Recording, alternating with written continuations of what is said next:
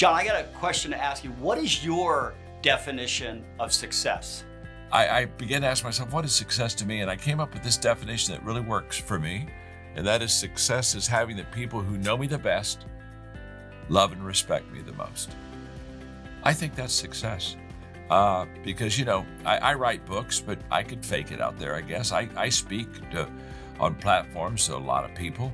I guess I could fake it there. But you can't fake it at home. You can't fake it with your children.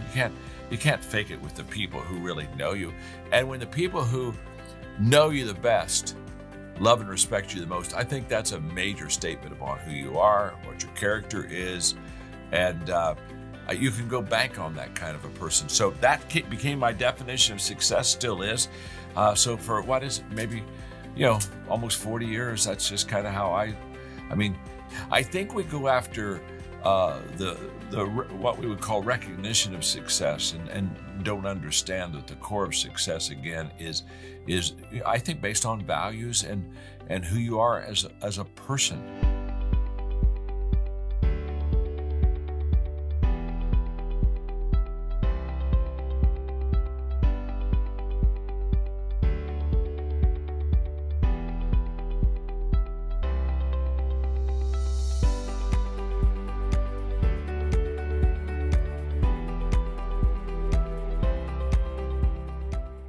John Maxwell famously said, "Everything rises and falls on leadership." When life is bringing smooth seas, this is an easy statement to forget. However, when you're facing a storm in your life, this statement takes on incredible gravity and truth.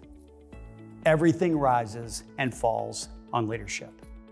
As I look at the state of the world over the past several years, division, COVID, social media, politics, the war in Ukraine, and a radically challenging business environment. Well, we've all experienced waves of uncertainty, ups and downs, and it's leaving all of us just a bit seasick. Why do we feel like, well, we're rudderless? My observation? Poor or absent leadership. Everything rises and falls on leadership. Realizing this truth, we didn't want to just complain. No, at Supreme, instead, we wanted to invest in our own leadership this year. And so we created the Supreme Leadership Series to do just that. Along with other world-renowned leaders, we've conducted 4 sessions this year with the world's foremost expert on the topic of leadership, John Maxwell. For today's program, we'll be sharing with you a small sampling of the incredible wisdom that John has offered all of us on the most important topic of all, leading yourself and others to best. John Maxwell, welcome to Personal and Professional Best.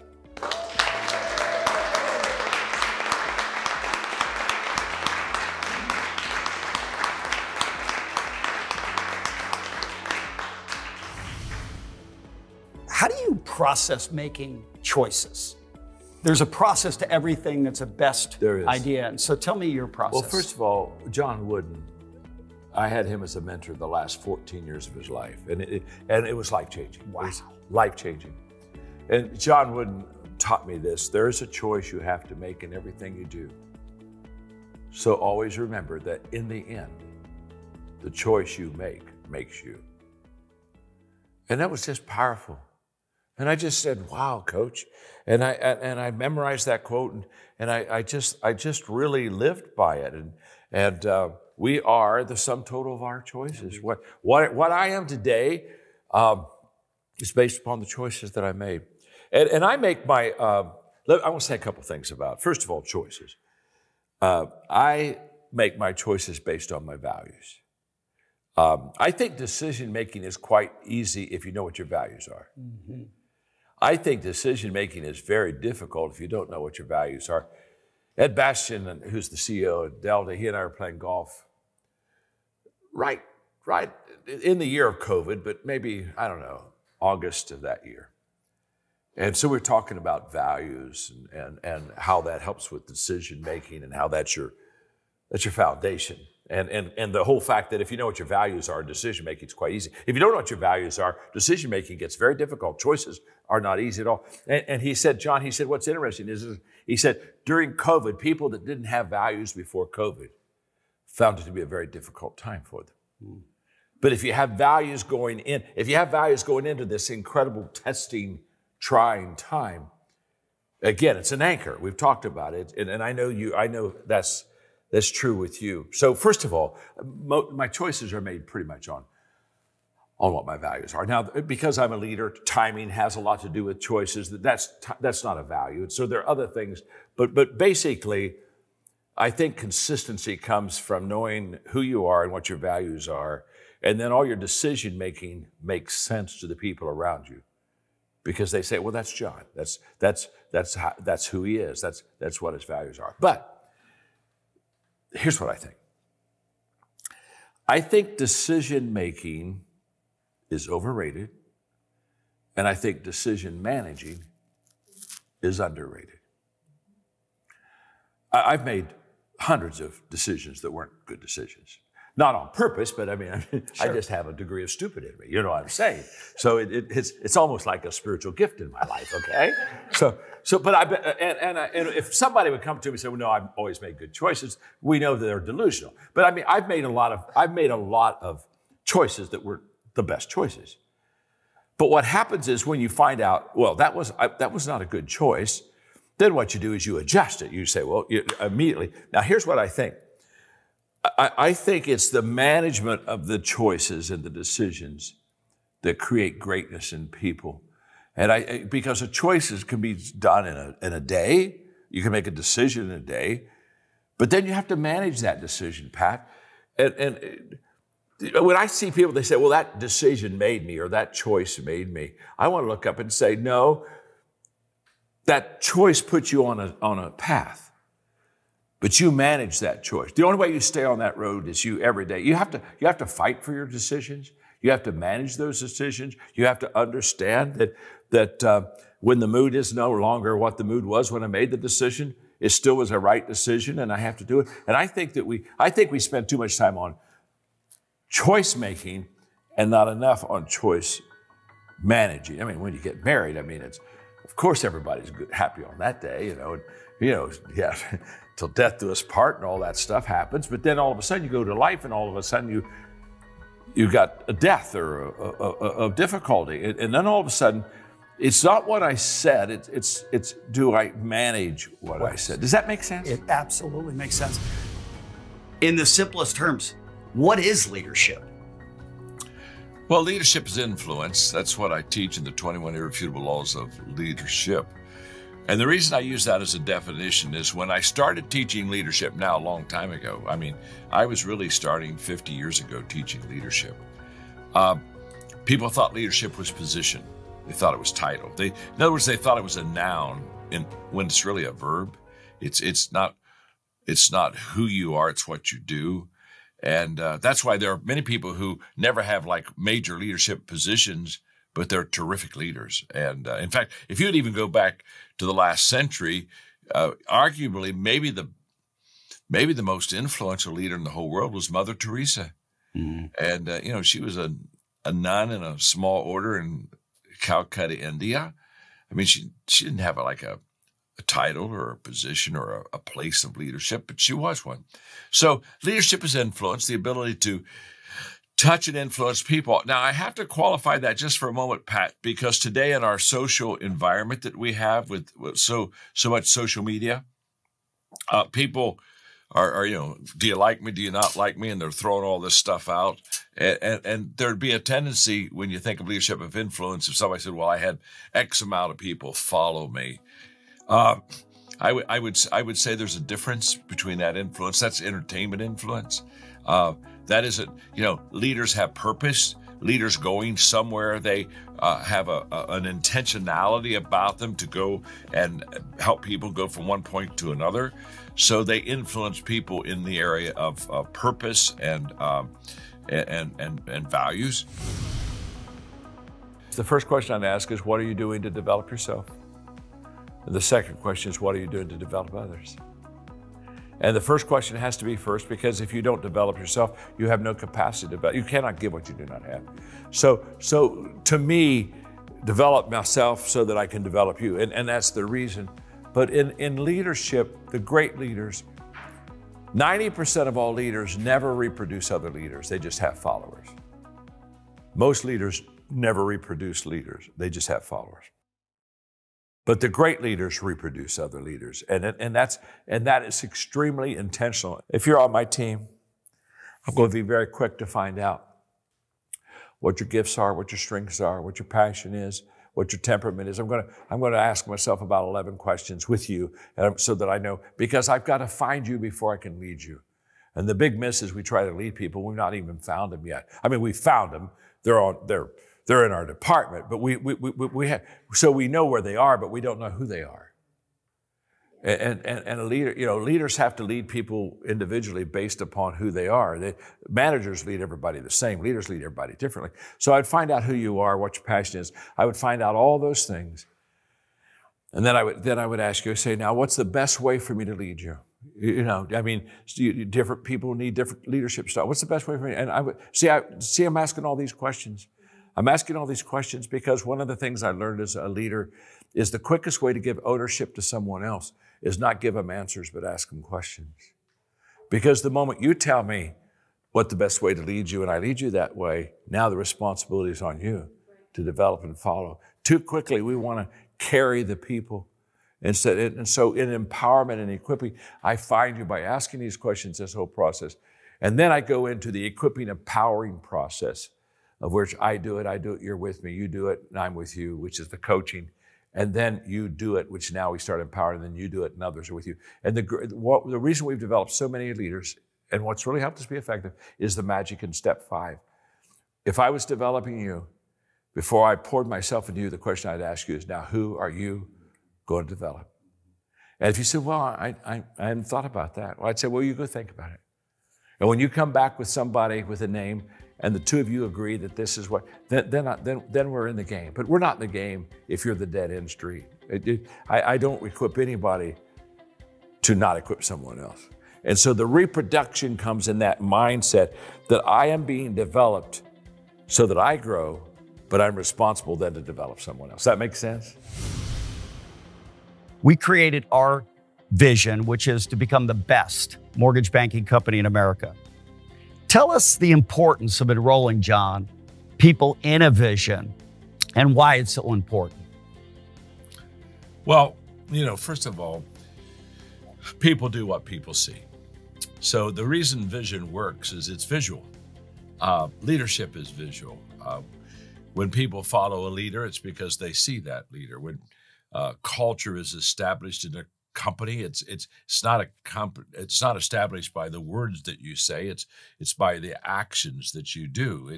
So visual really works. In fact, Stanford research says 89% of everything you and I know, we learned it visually first.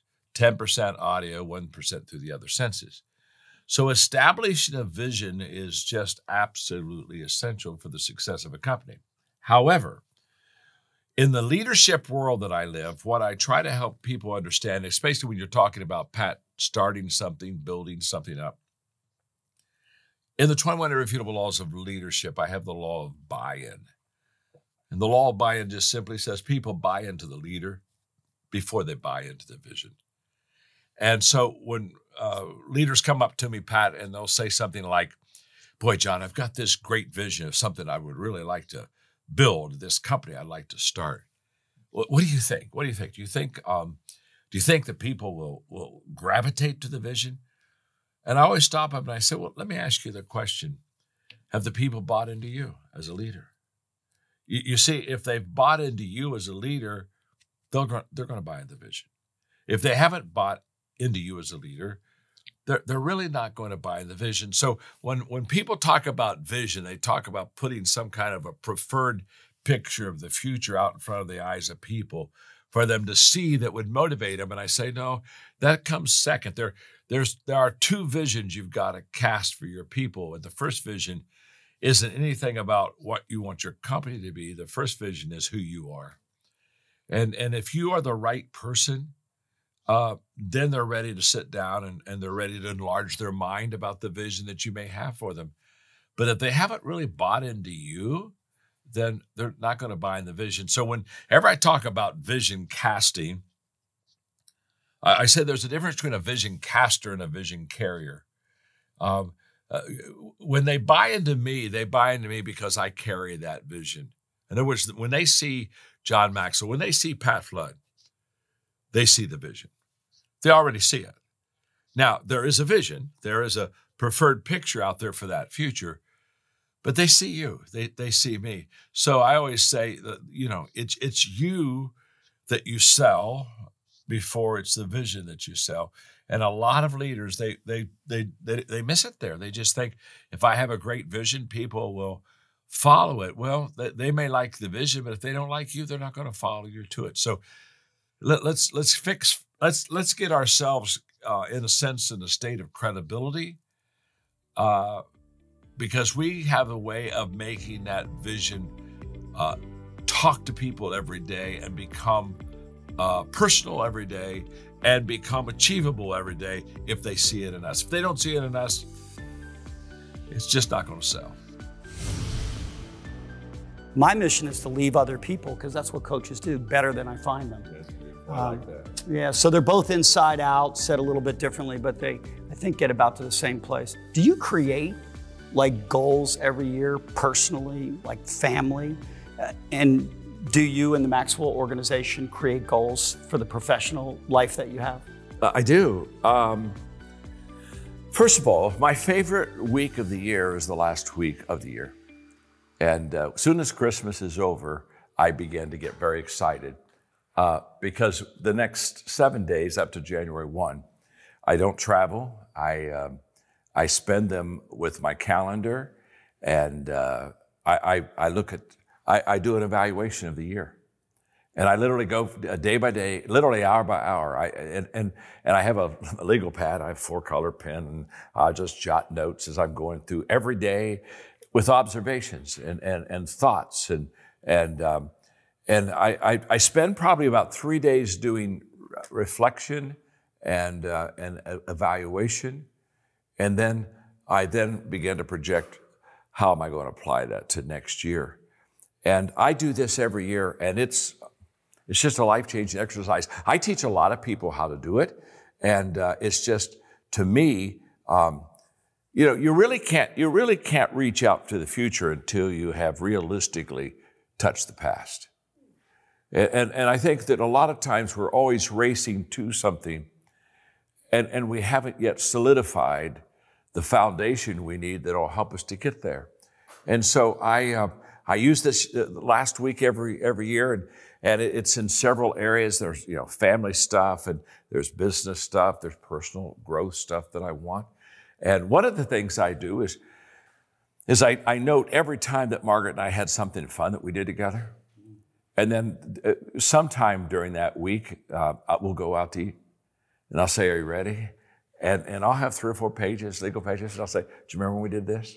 And you remember, oh my gosh, remember what happened to us when we're here?" And we just have a phenomenal evening, reflecting on our year and laughing and sometimes crying, depends on what happened.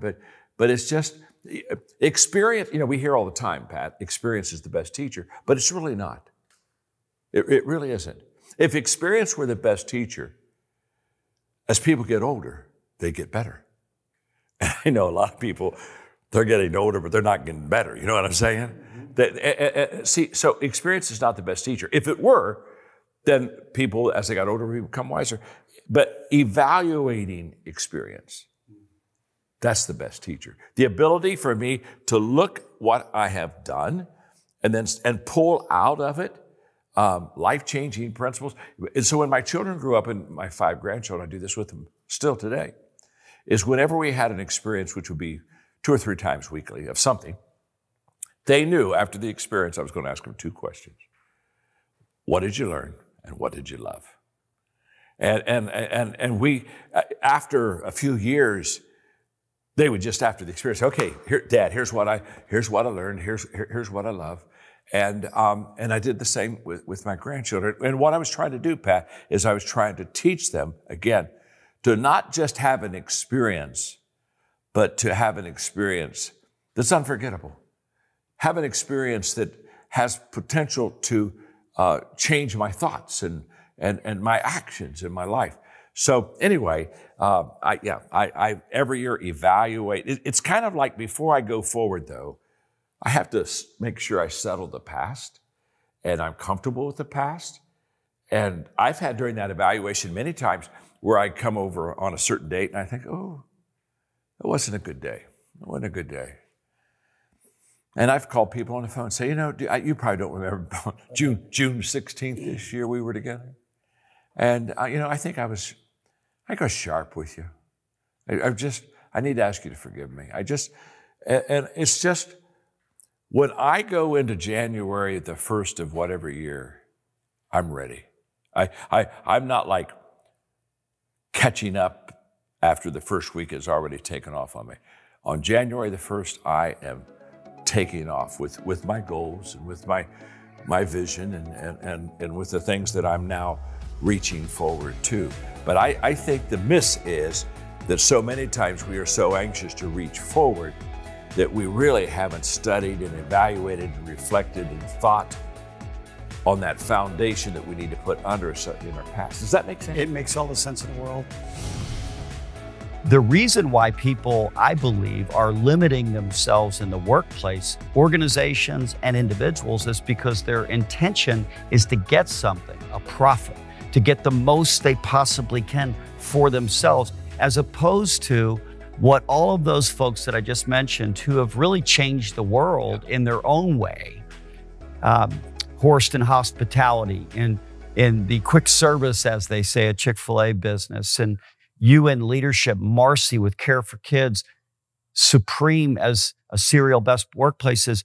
We're all focused on the simple but brilliant idea of giving away a blessing to other people in their lives, as opposed to trying to get something. And then when you look at these folks that we're talking about with relatively average backgrounds and pedigree, they've all been over blessed in every single way in their life, awards and financially and everything else. So the harvest is just a natural following to those that understand the concept of sowing, which was just absolutely brilliantly described. Thank you for that.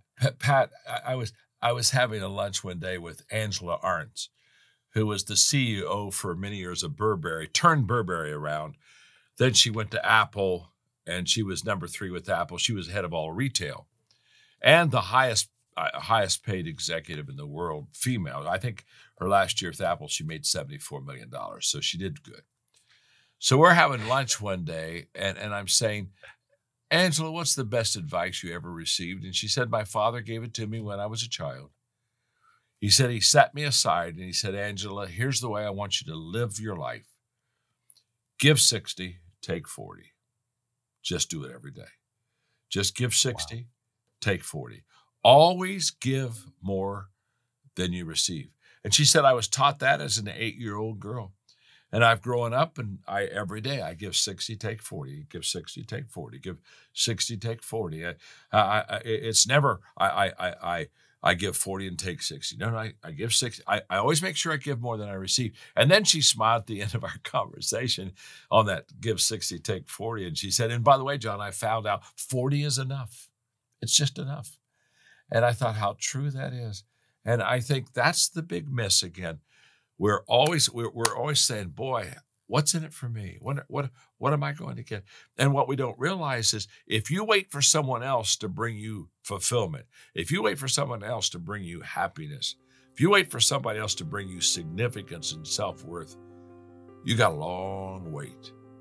But the moment that you sow and realize that when I pour into your life and want more for you than from me, that I'm already doing something significant. And I'm already, now all of a sudden, I am the creator of my own joy.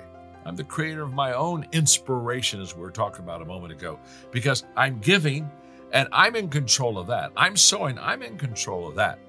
The rest of it, it's automatic. When you travel the high road, first of all, very few people travel. And by the way, it's a toll road. And so there's a price that you pay on it. But when you travel the high road, you don't keep score. You know, at 51, I had a heart attack. And I remember for about 2 hours, I had a hard time getting it stopped. And in fact, we were at a Christmas party down where the Braves used to play. It was called Turner Field. And, our companies were there, and I had a heart attack. In fact, it was late in the evening, and we were about to finish the party, and I was dancing with one of our people, and she said, "John, your neck is wet and cold."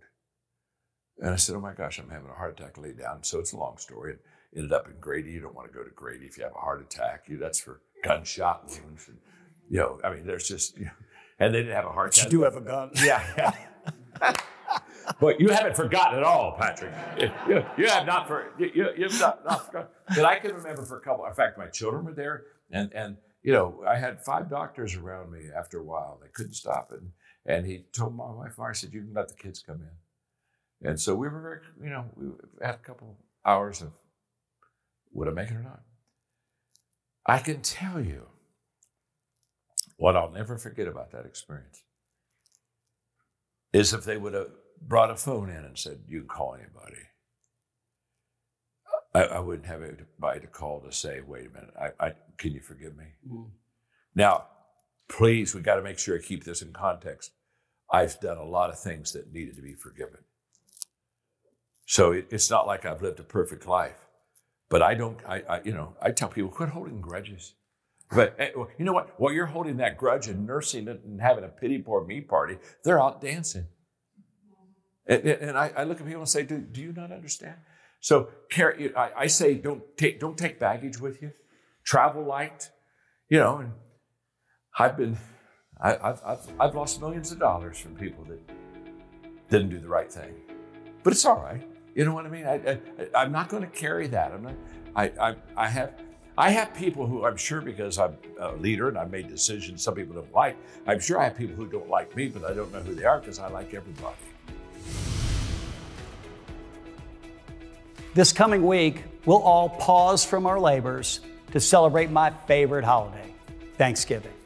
It's a day filled with 3 of my favorite things: family, food, and football. However, that's not why I love Thanksgiving. I love this holiday because it's a day where all of us can take the time to sharpen and focus on one of the most powerful tools any of us have in life: gratitude. According to Harvard researchers, gratitude, Thanksgiving, it helps people feel more positive emotions in their life. It helps them relish good experiences, improve their health, helps them deal with adversity, and it helps build strong relationships. The benefits of Thanksgiving, of gratitude, they're crystal clear. So why don't we operate from gratitude in Thanksgiving every single day? There's one single thing that holds us back, and that's resentment. All of us carry hurts and wounds in our lives. Some of those hurts and wounds, they were caused by events beyond our control. Some were caused by our own poor choices in life. And some were caused by the poor choices of others that ultimately came back to hurt us. The road to best, it's the high road. But as John Maxwell just shared, the high road is a toll road. What's the cost? It's free, but it's not cheap. The toll all of us must pay to drive on the high road is simply this: forgiveness. Forgive God for the events in your life beyond your control that hurt you. Forgive yourself for the poor choices that you made that hurt yourself and hurt others. And finally, forgive everyone in your life who has ever done you wrong. Once you pay the toll of forgiveness, you'll find yourself on the express lane of life, reaching your goals, getting better in your relationships, in your health, your finances, your faith, and your fun, and yes, in your business. That's the road that leads to best. Thank you, John, for all the wisdom you shared with us throughout this year. All the Supreme Leadership programs are available for you to watch at supremebest.com/SLS. Best is waiting. Meet you there.